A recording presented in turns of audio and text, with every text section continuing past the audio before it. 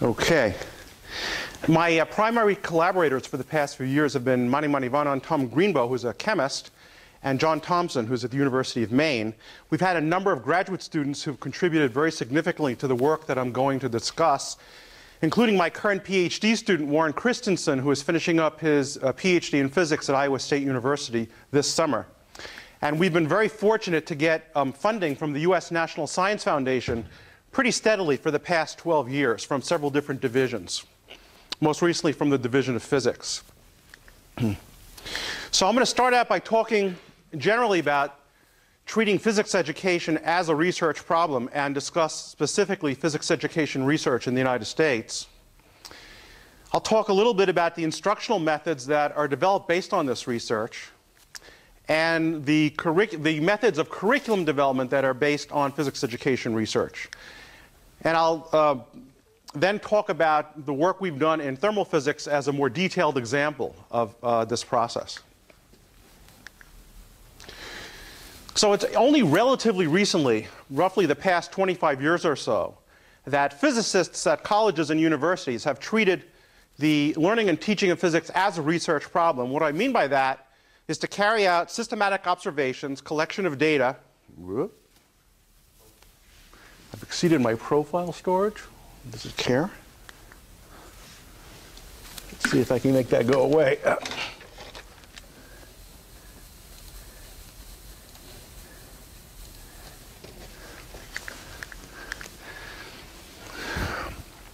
So we carry out these systematic observations and create experiments that can be reproduced at diverse institutions with different student populations and different instructors. We work very hard at identifying the many variables that are involved in teaching and learning. We do our best to control those variables in these experiments. And the key part of the process is we probe students' thinking in great detail. We investigate exactly how they go about the process of learning physics. And this has broadly come to be known as physics education research, or PER for short. Particularly in the United States, that's how it's called. The goals of PER are basically very simple. They're improve the effectiveness and efficiency of physics instruction with a special focus on getting students to learn concepts in greater depth than is customary in current teaching. We develop instructional materials and we develop instructional methods that address the difficulties students encounter as they go about learning physics. We develop these innovative instructional methods and we assess them critically to see whether they're working, whether they work better, how well they work, and then to improve them. The methodology that we use begins from a set of questions. We call them diagnostic questions because we're trying to diagnose students' thinking, so to speak. They're basically physics questions and physics problems that probe student understanding of particular concepts. Then we investigate student thinking in depth basically by getting them to explain their reasoning. We get them to explain their reasoning either by having them write explanations of how they solve written problems on quizzes and exams, or by having them explain their reasoning verbally in a one-on-one interview, for instance. And we assess learning by applying some sort of a measure both before instruction begins and at the very end, at the end of the course, to see whether hopefully something has changed. But it's important to recognize that there are some things that PER really can't do, should never be asked to try to do. For instance, to determine the philosophical approach that an instructor has toward education. And what I mean is, some instructors might want to focus on the broad majority of the students in the class, but others might want to focus on just the very best in the class, or perhaps at the other end. And so that's a philosophical decision that the instructor will make. Also, the specific goals that one has in a particular learning context can vary from one instructor to the next. Some instructors might really focus on conceptual, qualitative understanding, but others might be interested in mathematical problem-solving ability. And so those are the types of things that PER cannot address. It can just help one make an informed decision. This is a not quite complete list of the PER departments in the United States. This is just those in the PhD granting departments. There are many others besides. There are a total of about 80 physics departments in the United States that are involved in this kind of work. These are the ones that grant PhDs. And you see that it's sort of divided up into those that are relatively old, these here. They've been around for a while, and those that are relatively, although they're getting older, but these are sort of the new generation, and then there's the ones in between. And you get most of the PhDs are generated from the departments over here on the left. Now, what is the role of researchers in physics education? What are they trying to do? Well, they carry out investigations of student thinking in depth, and they provide the basis for what's come to be called pedagogical content knowledge. And I'll describe that in more detail in a moment, but it basically means the best ways to teach a particular topic, the most effective ways. And researchers in this field develop courses and assess courses and curriculum materials both for general education, that is physics courses that non-science students might take, or science majors in another field, but also courses for advanced undergraduate courses that physics majors might take, junior and senior physics majors, for instance, quantum mechanics, electricity and magnetism, and so on. And also courses for teacher preparation. That is a big focus of many researchers in this field, including myself. In fact, there has been a lot of progress in teacher preparation courses in physics in the United States based on the research that's been done in physics education. And so there have been changes made in many places where the new teacher preparation programs are very directly based on the research that's been done in physics learning, and that use the research-based materials and the research-based instructional methods.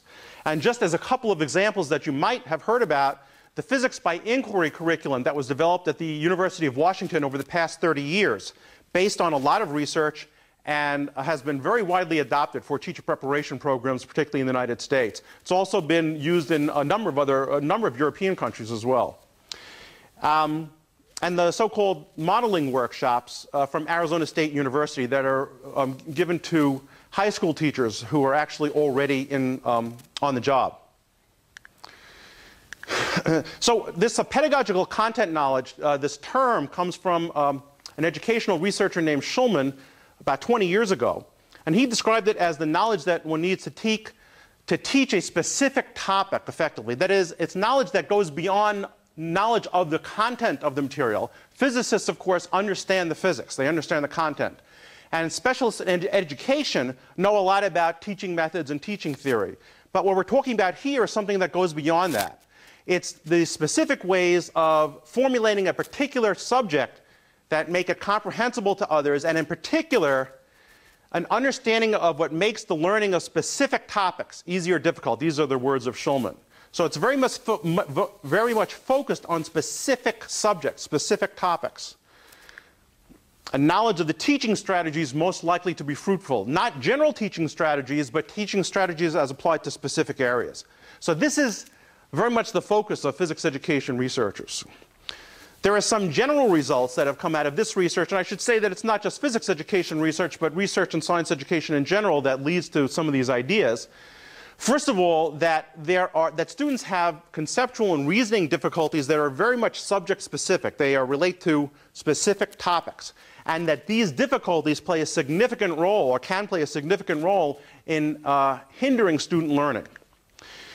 It's more, though, than simply the students' knowledge of particular concepts. It's the way students' knowledge is organized. What we find is that students may have lots of ideas, but they're not linked together very well. They don't know how one idea relates to the other. And more than that, they have trouble accessing the knowledge that they have because it's not well organized in their memory. And so one of the things that education has to address is that organization of knowledge. And another issue that's significant is students' beliefs about how they need to go about learning and the way they try to learn physics. And I'll discuss this more in a moment, but we find that in many cases that just the way students try to go about learning physics causes them difficulties. So let me talk about instructional methods that are based on this research. The basic idea is that one recognizes that students they come to class with a certain so-called pre-instruction knowledge state. In other words, they come to class with a variety of ideas and practices, some of which involve specific learning difficulties related to specific topics or specific concepts in physics. They also have ideas that may be productive, that may be useful if the instructor can guide them in how to apply those ideas properly. And they also have certain ways in which they go about learning, which has come from their previous education. Some of these methods may be good and some of them may be not effective.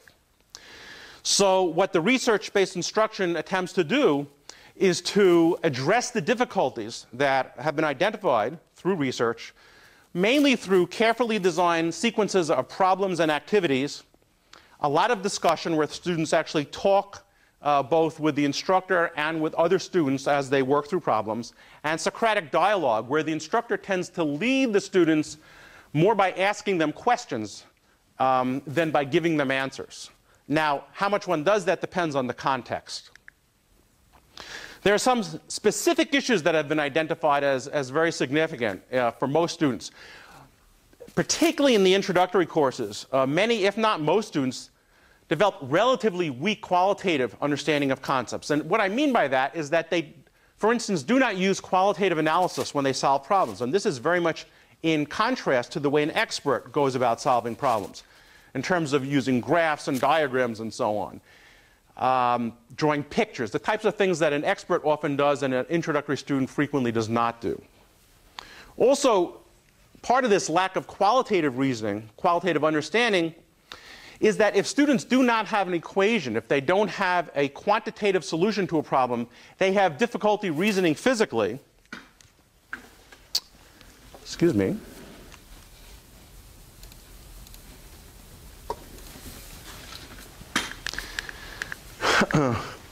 What I mean is that if you ask them a question about, well, will this quantity get larger or smaller? Will this object go to the left or to the right? Is something changing or not changing?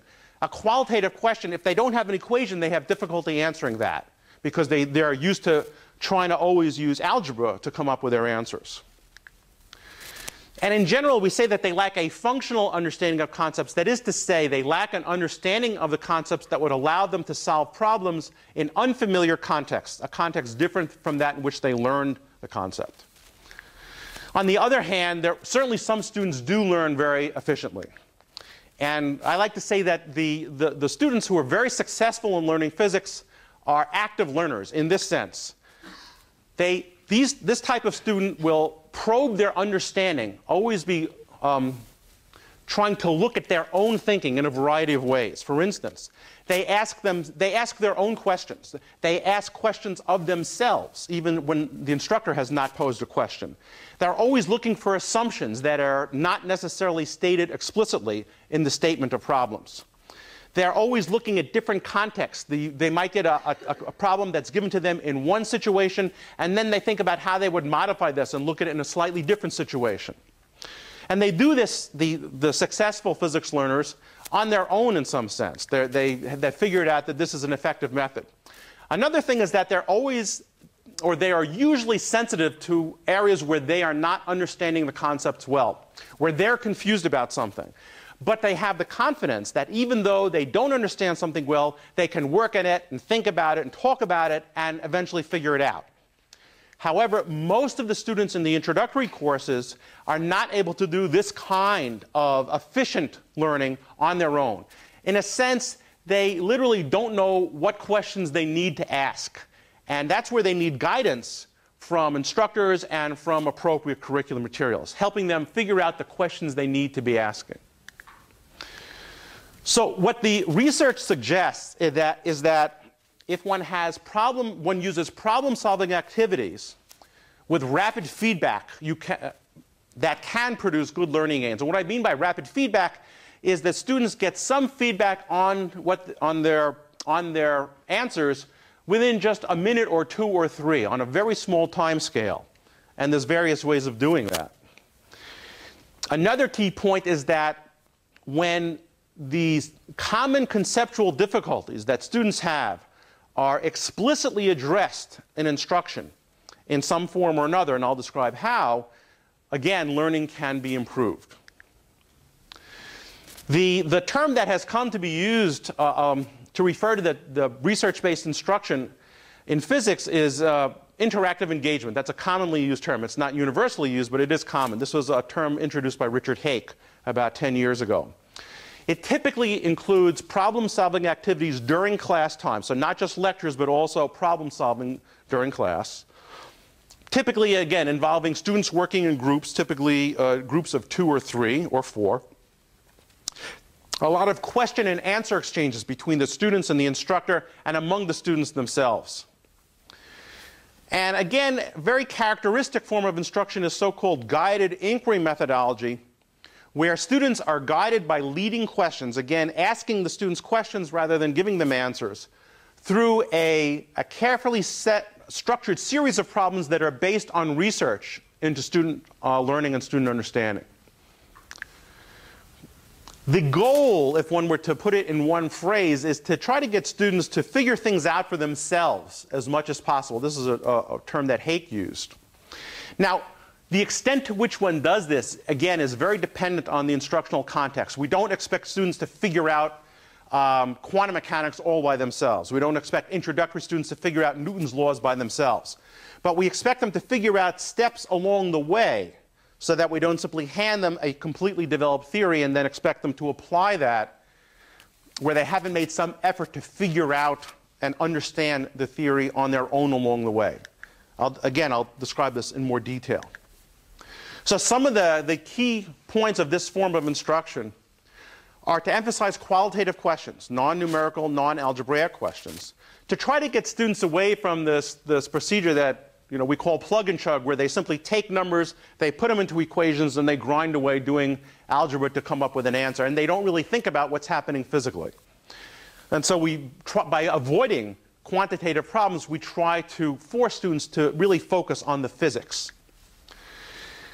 We make a lot of use of so-called multiple representations to help students broaden their understanding. And here I mean things like using graphs, using diagrams, using computer simulations and computer animations and so on, to provide different contexts in which the students can consider the ideas.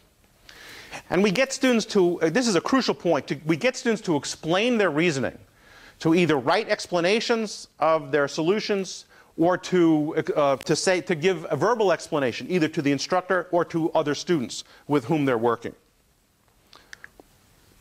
In large classes, one can apply this. My group has done this in using some specific methods to try to apply this type of active learning in a large lecture class where you might have several hundred students. First of all, we de-emphasize lecturing a lot. And instead of the instructor talking, we focus the class on getting students to respond to questions, where the questions are targeted at difficulties that research has shown students tend to have. We use some kind of classroom communication system to get instantaneous feedback from all the students. And very popular right now are these electronic clickers where each student has a little input device and they can just signal their answer to a question. But we've also used printed cards, and I'll show a picture of that in a moment. Those are also very effective and very cheap and very easy to implement. We get students to work in groups in some fashion. And even in a room like this where the seats are fixed and it's hard for the students to work with each other, it's still possible for people can turn to each other, the people who are sitting right next to them or right behind them or right in front of them. They can still work in groups, at least to a limited extent. And we do this with a variety of question types, as I'll describe.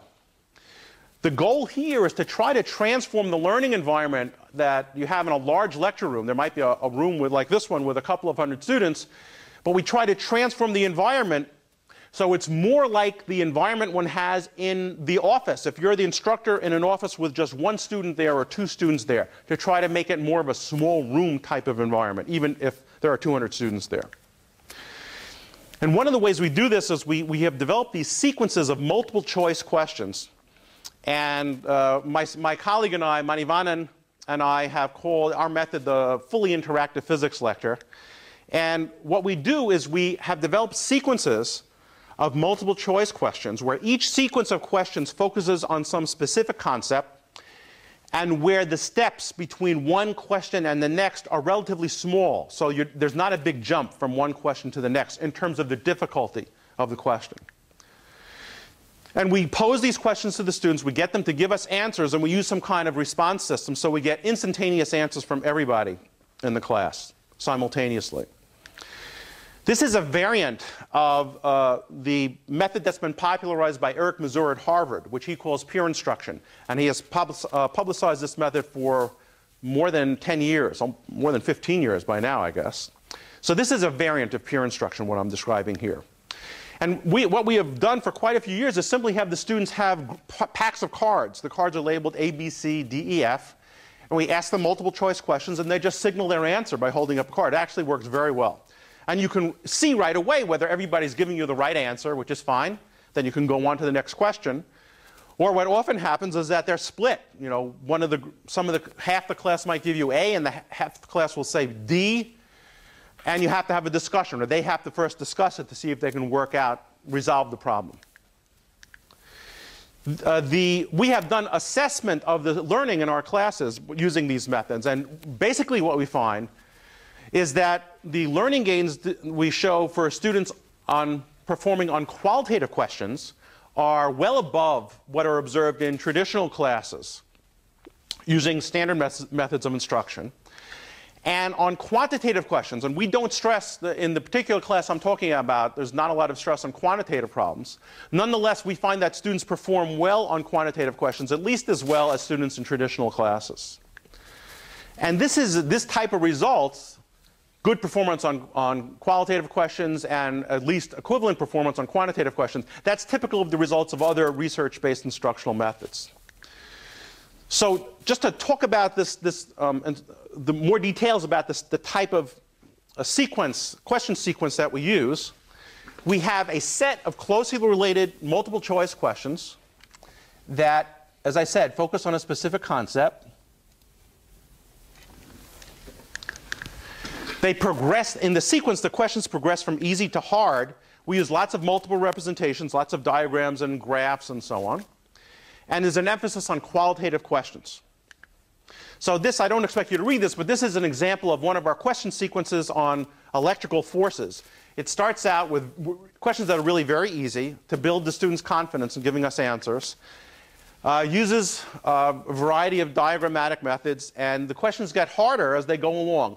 They start out with just asking for the directions of forces, then they have to compare the magnitudes of the forces on different charges, where they have to invoke the inverse square law and so on. And then actually become pretty challenging towards the end. Just to show you some of the assessment data and the ways we try to see whether these are successful, we have given our students a set of questions from the Conceptual Survey on Electricity and Magnetism, which is a set of qualitative questions that's been developed and published by researchers in the United States. Now, the results of this this test has been administered to several thousand students around the United States, and the results have been published in the American Journal of Physics. The types of questions on this exam, as I say, are qualitative questions. This is an example of one of them. This shows a series of diagrams with equal potential lines.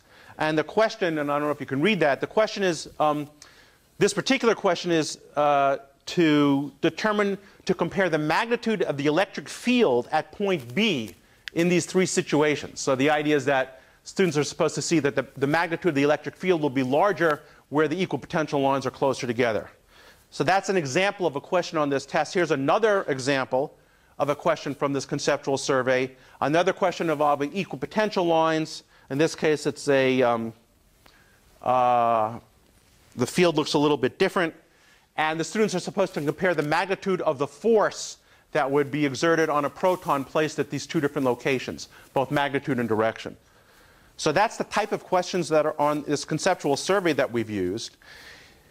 When this has been administered to classes around the country, around the United States, we find that the pretest score on this test is in the courses that are the algebra-based courses, the courses that the biology majors would take.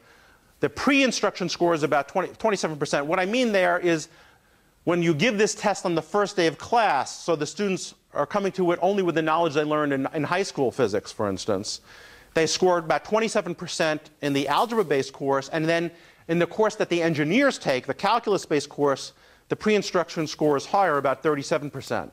Then when this test is given on the last day of class after a full semester of instruction in electricity and magnetism, typically what is found is that the scores have moved up to about 40 to 50% in traditional courses.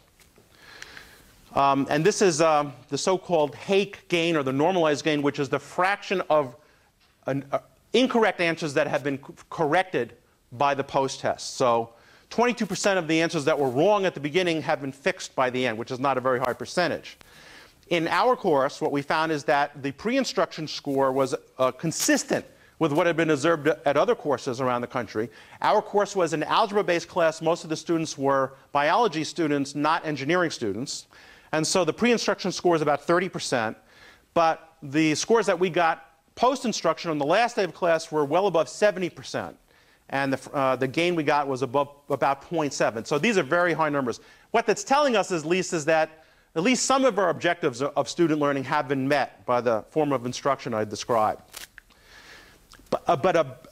Now I've just described their performance on qualitative questions. Of course, a key question is how do they do on quantitative questions? And so what we did was to ask students some questions that were taken from the course that the engineering students took. We did not use questions that involved calculus. We'd use questions that simply involved algebraic computations. So we selected some questions that we just drew them from the final exams that the engineers took in their course, and the scores that the engineering students got were about 50 to 60% on these questions. And in our class, which was the biology students, a smaller sample, but nonetheless what we found is a consistent result that our students did well on these quantitative questions as well. So they didn't just do well in the qualitative questions, but they did well in the quantitative questions also. Let me turn to a discussion of the curriculum development methods we use based on research. We start out by investigating student learning with standard instruction in the courses they're taking now, and we try to probe the learning difficulties. And then we develop new materials based on this research. Then we test and we modify them, and we just iterate. That's an iterative process until we're satisfied with the student performance. So here's I just want to show an example of how we've done this. This is a project I did with one of my former students, Jack Dostal, on student concepts of gravitation. We gave a set of questions. These were non-multiple choice questions, and we gave it to essentially all of the students taking general physics, introductory physics, at Iowa State University in a full academic year. That's where I used to teach. It was at Iowa State. So these questions involve things like Newton's third law in the context of gravity, the inverse square law, and so on. And then we developed worksheets, sets of problem sheets that were designed to address the difficulties we found in research. So this is an example of one of the questions we asked on this test. This is a very simple question. This is a very simple situation. We have the Earth and an asteroid, and we ask the students, is the magnitude of the force exerted by the asteroid on the Earth larger than, smaller than, or the same as the magnitude of the force exerted by the Earth on the asteroid? Explain the reasoning for your choice. And this was given to all the students taking on the first day of class. Now, I should say that the students who take the calculus-based physics course at Iowa State have almost all had high school physics. So about 90% of them have studied physics before, have studied Newtonian mechanics previous to this. Of course, this is an example of Newton's third law question. The answer is that the forces are the same magnitude. But we found that only 15% of the students gave a correct answer to this question on the first day of class. This is in the first semester class. Now, they then study mechanics for a full 15 weeks, and then they take the next semester of the course. We gave the question there as well, and we found that the results improved up to 38%, but it's still not a very high correct response rate. It was still the case that most of the students would argue that because the Earth was larger, it exerted the greater force. So to try to address this, we used the model that has been publicized by Lillian McDermott's group at the University of Washington now for more than 20 years, what they call elicit, confront, and resolve. They pose questions to students in which they tend to encounter common conceptual difficulties, and then you allow the students to commit themselves to a response that reflects that difficulty if the student actually has the problem. And then you guide the students along a track of reasoning that bears on the same concept, and then you get the students to compare their answer with their previous response and to resolve any discrepancies. So with this form of instruction, a key part of the curriculum reform is to develop these worksheets, which are these sets of written problems that we use to guide students' thinking. They are sets of, they're closely linked problems, and they focus on the conceptual difficulties that have been identified in research. They very much emphasize qualitative reasoning, and they're designed for use by students in small groups, as I said, 2 or 3 or 4 students. What the instructor does is provide guidance by asking questions and avoiding giving direct answers. So an example is this worksheet that Jack and I developed, which targeted excuse me, difficulties with Newton's third law and the use of proportional reasoning with the inverse square law. And here's an excerpt from the worksheet. We start out with a very simple question. We ask the students to draw an arrow representing the force exerted by the Earth on the person to make sure that they're drawing their arrows pointed in the right direction, which they don't always do. The next question then shows the Earth and the Moon and says to draw an arrow representing the force exerted by the Earth on the Moon and label that B. And then the next question is to draw an arrow which represents the force exerted by the Moon on the Earth and label that C. And this is a very common student response. They would draw arrows of unequal length. And then they turn the page and they get to the next page, which asks them to write an algebraic expression for the magnitude of the force corresponding to the force of the moon on the Earth on the Moon. And then the next question asks them to write an algebraic expression for the force of the Moon on the Earth. And of course, they realize when they look at it that it's the same expression. We then ask them to see whether their answers are consistent with the diagram that they drew. And what we see is they turn the page back. They see that they have the arrows that are unequal length, and they just erase it and they fix it.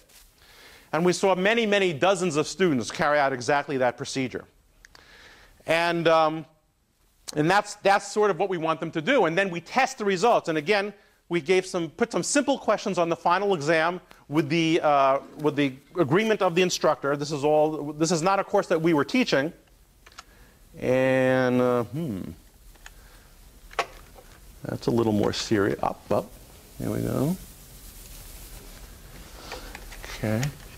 Yeah, this is the question. One of the questions we put on the final exam. This asks the students to compare the magnitude of the gravitational force exerted by Saturn on a chunk of ice in Saturn's rings and the force exerted on Saturn by that chunk of ice. And so, of course, the answer we're looking for is that the magnitudes of those forces are the same. What we found is that the students who had used the worksheets, and that's the group in blue, had a significantly higher correct response rate than the group in red, much larger than, as you see, than the error bars. And now we had to apply a correction. There was an issue of whether the students who came to recitation were equivalent in terms of their exam performance to the students who did not come to the recitations where they use these worksheets. And so when we applied a correction for that, the difference was smaller, but it was still significant. You never like to rely on the results of a single question, so we had another question on the final exam, and this involved two lead spheres of equal mass at a certain distance. And we say that the masses, one of the masses is doubled and they're pushed to a different separation, and we ask them what happens to the forces in that case. And the answer is that they're equal and they're smaller than the original force. And what we found on this question as well, the students who had used the worksheets in blue had a significantly higher correct response rate than those who did not. And so this is a very simple illustration. Admittedly, this is an extremely simple case. But it's an illustration of how we go about this process and the type of results we hope to get through this process of research-based curriculum development.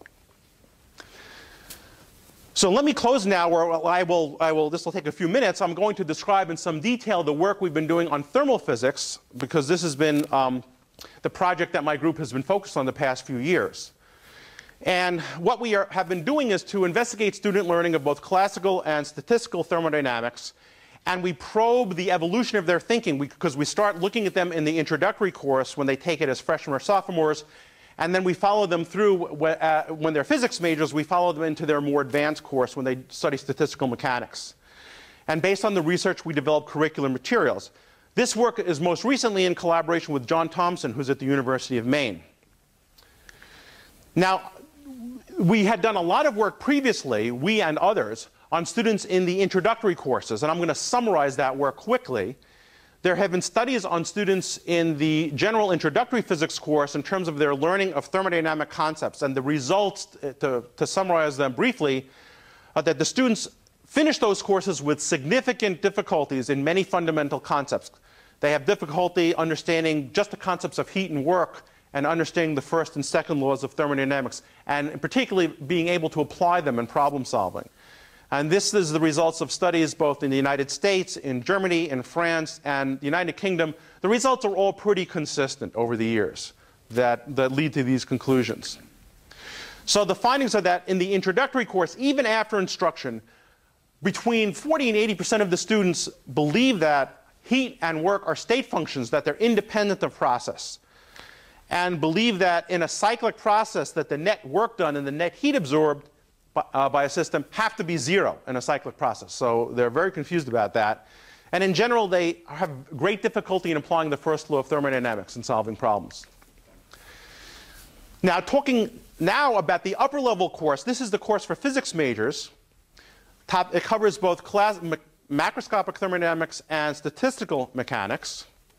And here I'm discussing a specific course that I taught at Iowa State University over a 2-year period. We had 14 students enrolled one year and 19 students enrolled in this class the next year. Those are typical enrollments for this course taken taken by physics majors and physics engineering double majors. So these were all advanced students. Almost all of them were 3rd or 4th year students, juniors or seniors. And they had all studied thermodynamics previously, some of them at an advanced level. And so what I'm going to do here is have a comparison between the responses to certain questions, both of the students in the introductory course and the students in this more advanced course. Now, the responses were given by the students in the introductory course after they had completed that course. So that's a post-instruction measure. And we gave these questions to more than 700 students, or more than 600 students, over a 4-year period, some of whom gave answers to written questions, and some of whom responded during one-on-one interviews, where we actually sat down with just one student and asked them a series of questions. And then we gave the same questions to the students in the advanced course. These are the junior or senior physics majors, but here we gave it to them on the first day of class, because presumably they had already learned this material. I should say now that the group of students that came from the interview sample, it was a group of 32 students that, of course, they had to volunteer for this. And it turns out that they were above average students. So the students that responded to the verbal questions were an above average group. And just to give you a sense of what I mean, this is the grade distribution for all the students in the class of that particular year, about 400 students. And then the grade distribution of the students who came to us for interviews. And you see that it was much higher. So the students that we interviewed were above average in terms of their performance. So this is one of the questions we gave. This is a PV diagram that represents a system consisting of a fixed amount of ideal gas that undergoes 2 different processes in going from state A to state B. And these questions, W will represent the work done by the system during the process, and Q represents the heat absorbed by the system during the process.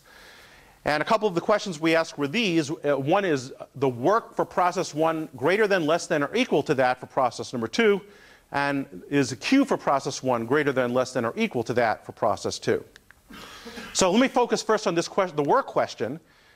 When you're talking about the work done by the system, then you can simply represent that as the integral of PdV, or the area under the curve, and then it's easy to see, hopefully it's easy to see from this diagram, that the work done in process 1 is larger than the work done in process 2.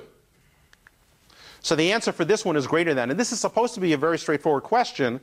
What we found is that, however, many students thought that the work done would be equal in both cases. So for the students, the 650 students who responded to the written question, about 30% said that the work would be equal in both cases. The interview group, that 32 high-performing students, about 22% of them gave that answer.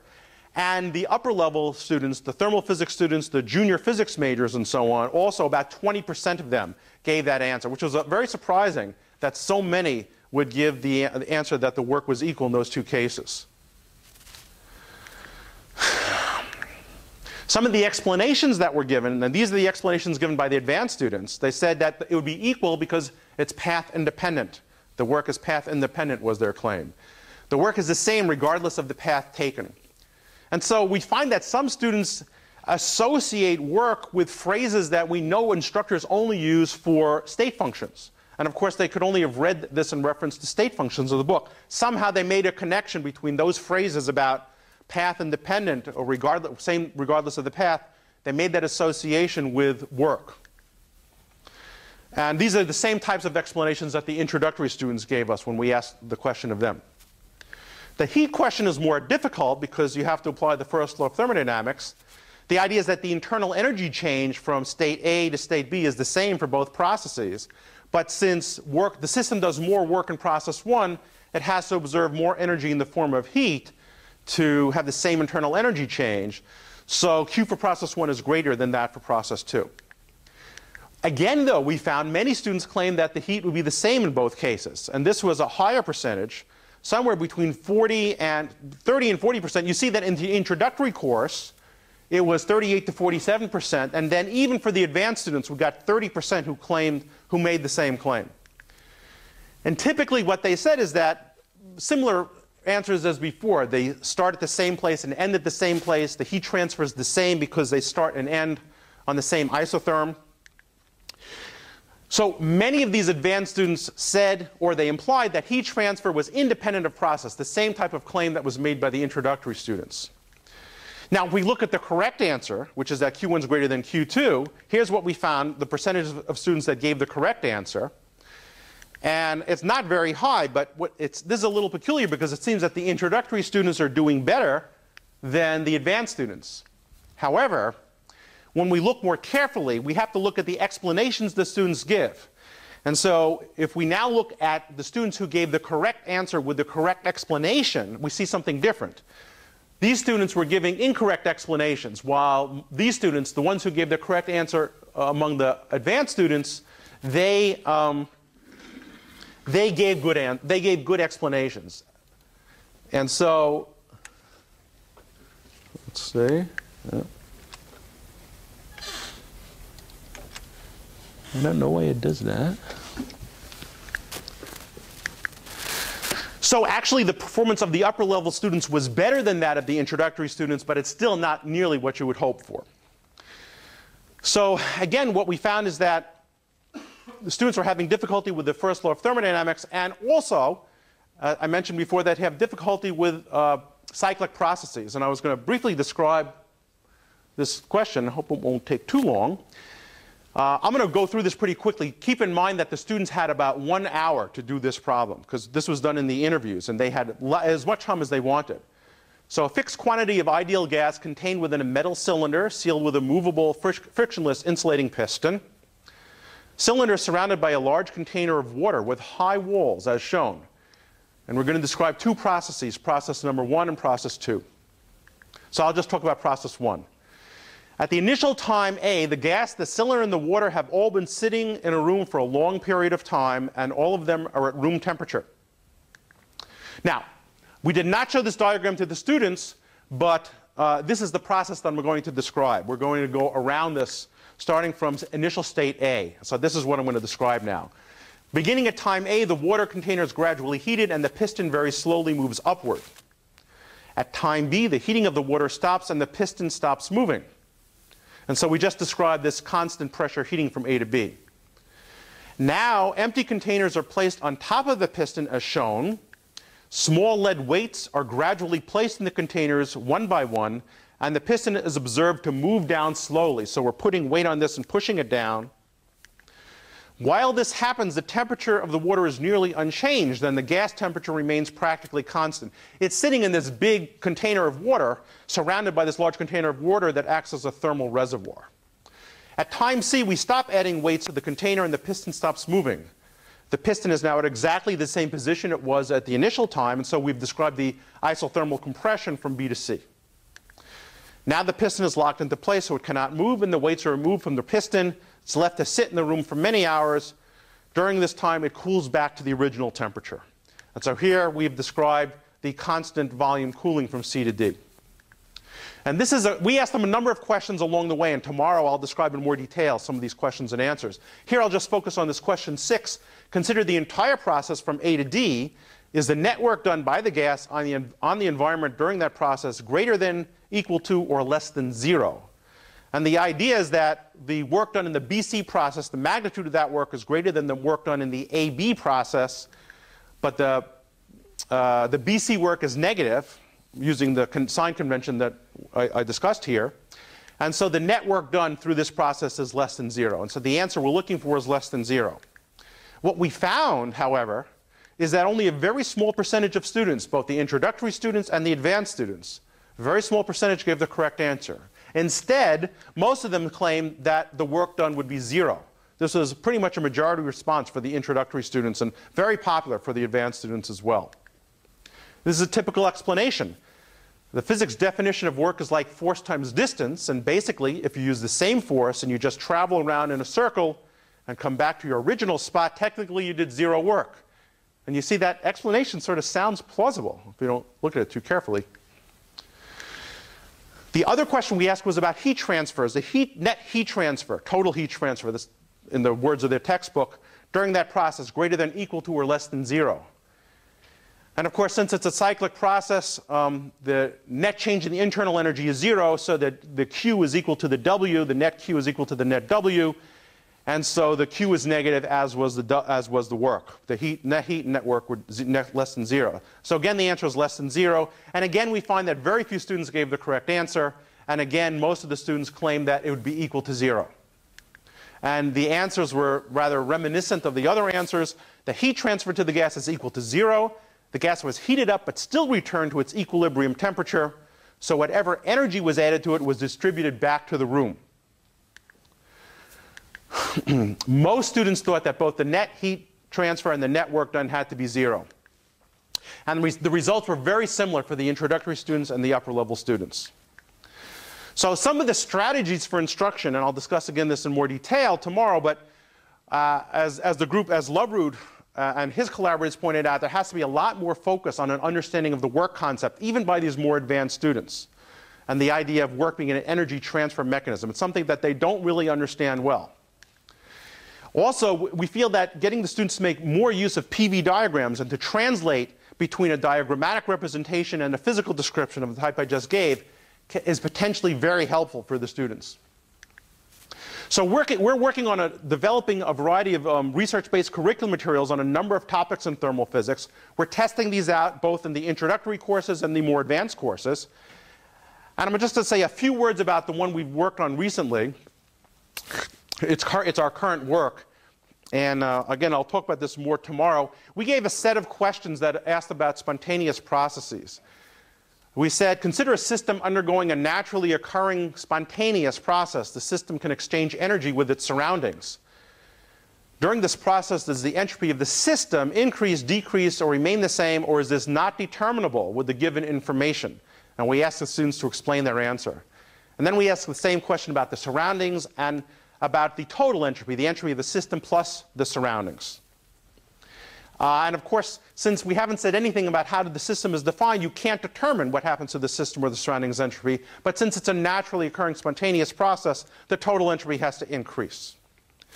What we found is that the introductory students had, both before and after instructor, had a low rate of correct responses to this question. So this is before instruction, this is after instruction. There's hardly any difference. They just didn't do very well on these questions. Less than 40% correct. They tend to assume that the system entropy always has to increase. They would think that entropy always increases regardless of what system you're talking about. And yet they still are surprised that the total entropy of the system and the surroundings has to increase. So most students gave incorrect answers to all those questions. The advanced students did a little bit better. This is their pre-instruction response, and post-instruction a bit better, but still not as good as we had hoped. And this is without any specific research-based materials on this. So we have been developing, well, I should say that the advanced students, they do accept that the entropy of the system plus the surroundings increases. That's in contrast to the introductory students. But they also seem to think that the system entropy has to always increase without really thinking about what you mean by the system, which is an arbitrary definition. So Warren Christensen and I have been working on a tutorial that guides students to think about this situation. We have two large metal blocks, an insulated metal cube at low temperature, T sub L, and another insulated cube at high temperature connected by a narrow metal rod. And so there's a very slow heat transfer process. And these are like giant thermal reservoirs. So we asked the students to consider that heat transfer process and ask them whether the total energy changes during the process. So we have a whole series of questions. I'm not going to go through them. The idea is we first ask them about the energy change, which of course there is no energy change, energy is conserved, and then ask them about the entropy change, and actually entropy does increase in this process. What we do is we guide them to realize that the change in the entropy can be, in this case, gotten from the simple expression of the sum of the Q over T's, and that the entropy change is greater than 0, and it's easy to see that in this case. And also to realize that the definition of system and surroundings is arbitrary. And we have some preliminary results which are promising. I'll just show you what it looks like. This is the pre-test, pre-instruction score on those questions. This is the post-instruction without using the tutorial. And then for the introductory students, this is the results we get after using the research-based tutorial. And then we also gave this question with intermediate students, sophomore, second-year students, and we found that there was a good improvement from pre-instruction to post-instruction. Now, these are preliminary results. All I'm saying is that we seem to be going in the right direction. And so let me wrap up. Let me just summarize the point I'm trying to make. By doing this research on student learning, we can develop materials, instructional materials and instructional methods that hopefully are improved over the materials and methods that have been used before. By using the type of interactive engagement instruction that I described with these research-based materials, we can potentially get real improvements in student learning. And as one improves student learning in one area, one learns new things about student thinking and finds new areas in which to do research and improve student learning in yet other areas. And so this gives the promise of continued progress, ongoing progress, in improving student learning in physics, hopefully as a continuing process far into the future. And fortunately, I'm now done, so this doesn't matter. But thank you very much for your attention. Again, I'm very happy to be there, and I'd be happy to answer any questions that you might have. Thank you.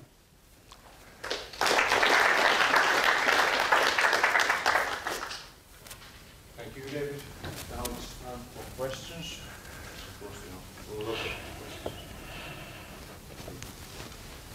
This was convincing, but the first question that comes to my mind is that with performing all these questionnaires and tests and showing these letters during the lecture, they take time. Yes. So are you doing this course with the same amount of hours than normally, or? It's the same number of hours. We do change the content a little bit. We typically do somewhat reduced number of topics. We do a little bit less, say about 20% less on that order. Other instructors, what they do is they have the students, they assign the students the extra topics as homework. So they don't cover it in class, they have the students do it at home. In my class, I'm satisfied just to not cover them because I think they're not critical. I'm more and so there's a little bit of a trade-off. You say, I want the students to have better understanding of a few things rather than try to get every single topic in there. So it does go more slowly. That's true. Do the students do more work at home then? I believe my students do more at home, but we don't have a good measure of that because different instructors are different in terms of how much they assign. My students certainly complained and said that we were giving them too much work at home, and so they said it was more work than in other courses. But that's just their statement, and I don't know if that's really true. We would give them a lot of these qualitative questions and the non-quantitative problems, and they would have to think about them a lot. And they were not as easy to do as those where they just had equations and they could just do some algebra. So, but we don't have a good measure, so I'm not really sure of the answer. What's the way they are doing this work at home? Do they work in small groups, as you suggested somewhere there? Many of them do. Again, if you're talking about at home, what they do at home, certainly we observe that many of them do work together. Some of them come into, we have a help room, so-called help room, where they can get assistance from instructors and they come in groups there. But again, we don't have a good measure. What I'm telling you is what we observe, but we haven't done a careful investigation. And so I don't have a rigorous answer to how many of them work in groups compared to a normal situation. So I'm not sure. But that seems to be what we observe. Yeah, because the way you instruct them actually affects on how they to work together? We hope, actually, we encourage them to work together. We want them to do that. We feel that it would be useful for them. And we know that some of them do it. We don't know whether most of them do that, even though we hope that they do. Some of them, of course, like to work by themselves. And if they do, that's okay. Some students just don't want to work in a group, and we don't bother them. You know, if they're working by themselves, we just let them. Thank you for your interesting lecture. Just to clarify my own thinking, how long do you work with one group of students? For the whole semester or just few hours? It depends. I'm not exactly sure what you mean, because sometimes if they're going through these tutorials, then that will typically, they'll all come in for a 1 hour period where they each sit at a different table and they work together. And so we just walk around and we walk from one group to the next. And that same group will come in every week for 15 weeks. And it's usually it's a 15-week. Now, whether we get them the next semester, usually not. There would be a different group then. So it's 15 weeks typically. Do you teach modeling to students? What's that? Modeling. What about modeling? Do students do themselves models from certain things, like if you have a test and they try to work out the model to that? Are you asking whether they do that or whether we try to get them to do that? Well, by the way, are you referring to the work that David Hestenes has done, the modeling method that has been publicized by David Hestenes, or something specific, or just a general method? I would like to know more about that. I haven't heard that, because I'm doing research how students do modeling and what models do they need when they try to... And again, are you referring specifically to the work by David Hestenes, or no, something else? In general, yes. What's that? In general, what do you use modeling in the way? I think Perttu is asking if you, for instance, you have some laboratory work or something. Do you ask students to model the situation, for instance, qualitative or quantitative?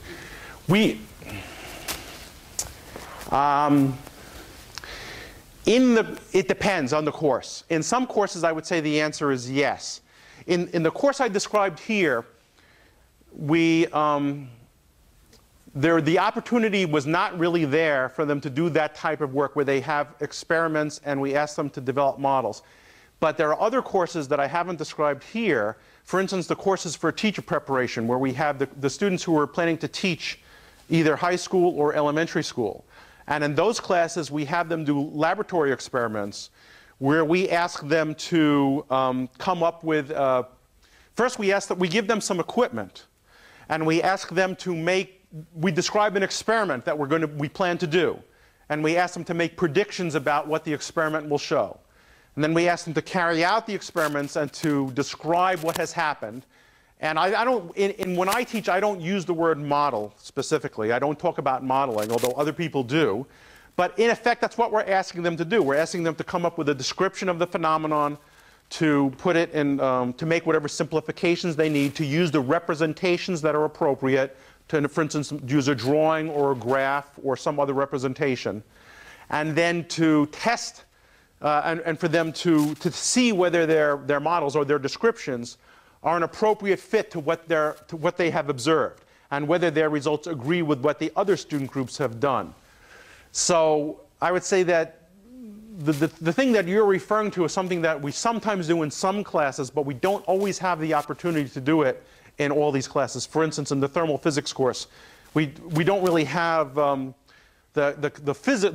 ability to do those kind of experiments where it would be easy to have them do this kind of modeling.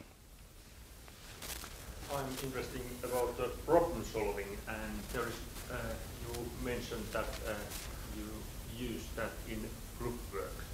And could you give some examples about instructions, what you give to students when they use problem solving in group? The instructions? The directions? For example. Well, it varies. Again, it really depends on the types of questions. There was the one I just described, which is where we have them do real laboratory work. And we ask them to treat it as a scientific investigation, where, and that could take a long time. That could take hours or days sometimes. But the things that I was talking about here were really smaller problems, rather simple ones, where these tutorial worksheets, where they have a series of linked problems, and they have about 1 hour, about 50 minutes to go through several pages of these problems. So they're not very complicated. And what we ask them is to work through several of them on their own, and then to compare their answers with each other, and to discuss it.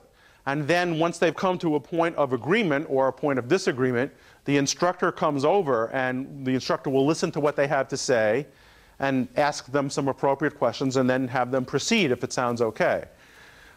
So it really depends on the specific learning context, the types of instructions that one would give. Now, I'm not sure that fully answers your question. Yes, the idea was that you give the problem and they make the decision or solving together. Yes. Yes, and you know, whether they do it together from the beginning or whether sometimes they just work on it by themselves and then they talk to each other and compare, that varies a lot. And we don't try to impose some set pattern on them. Okay? I think there are at least two ways to use problems. One is to give start with easy problems and then give harder and harder problems, and the steps between the problems are small. Or then other way is that you give a very complex problem which is difficult and start with that, and then maybe go to the easier problems. So what do you think about these options, and did you use these both? Yeah, that's a good question, because some instructors don't like to use these easy problems. They think that, well, for various reasons. And I will say that it depends on the student. It very much depends on the students. When we first started doing this, we were doing it at an institution in Louisiana where the students came in with very poor preparation.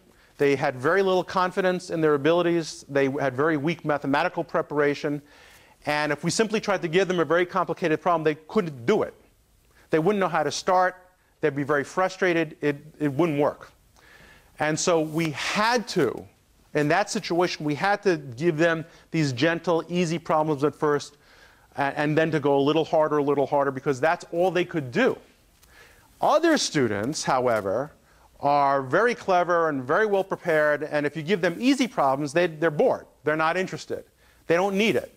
And for those students, you can give them something really challenging and let them work on that, and it might take them a while, but it would be a good fit to them. And so the answer is, in my opinion, it very much depends on the students you're working with, on the particular population of students. There's no one answer that is appropriate for every group of students. For most of the introductory students, most of the students in the introductory courses in most of the universities in the United States, I believe that they need this more gentle approach. But certainly there are exceptions, and if you go to the institutions where they're very selective and the students are very well prepared and very smart, then you probably would do, in fact, I know you have to do it differently there, because people from Berkeley and people from Harvard have told me that they have to use a different type of problem for those students. So that's reasonable. I understand that it depends on the student. But it's a good point, because it emphasizes that you can't give a prescription of how to use this teaching method or any teaching method that is going to work the same for every group of students. There are these many, many differences among the students and also with the instructors. So not everything will work for every instructor. The instructor has to feel comfortable with the teaching method that they're using. That's also important. So one has to find the appropriate fit. Well, that's a good question. Yeah. If we think about the teaching materials, we, for example, say we meet some students who confront the Newton's law for the first time, and we would like them to figure out some steps to figure out the Newton's laws. Do you think we should give the material to students at the time we teach it so that we don't like give them books beforehand so that they can read it and think they know it, though they don't? Yeah, again, a good question. It depends on the situation, and sometimes I'll do it one way, and sometimes I'll do it a different way. So, for instance, when I was doing the course for the teacher preparation course, those who were going to be teaching in, say, the lower grades, elementary school, we decided to take a very slow approach and do it take many hours and do lots of experiments and not tell them what was going to happen, and have them figure out Newton's first law and Newton's second law and so on. But it took a long time. For that group of students, it was appropriate, I think. On the other hand, for the more advanced students, perhaps, in the engineering course, I might, and I haven't done this, I haven't taught that course in several years, so I'm not sure, but on some things, I might be willing to just tell them, and then like perhaps I'll tell them about Newton's first law, and then we'll do some experiments involving Newton's second law. Or maybe I will give them Newton's second law, and then we'll have some experiments where I will not tell them about Newton's third law. I'll have them make some predictions. They'll have to do something in the laboratory, because Newton's third law is very frequently a very confusing thing for even the engineering students. So again, there's no general answer. It will depend on the specific course and the specific students.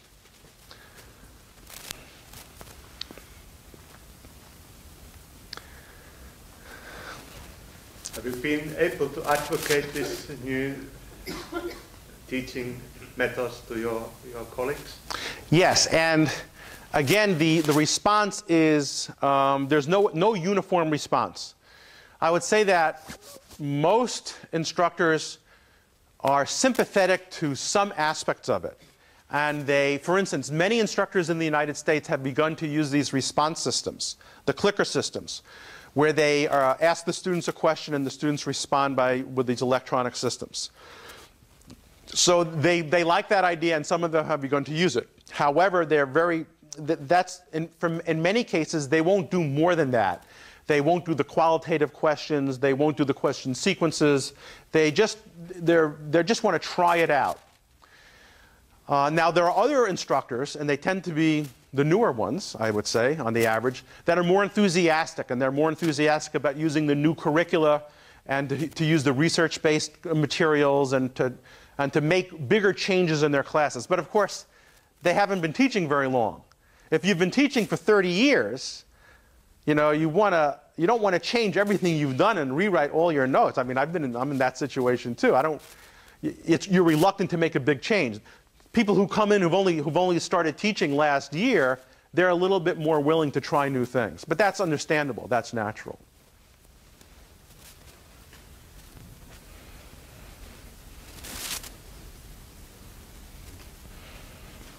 Seems to be everything is clear. So tomorrow we continue with thermal physics. It was 1 o'clock in the afternoon. Okay. Again, thank you, David. Thank you. Thank you very much.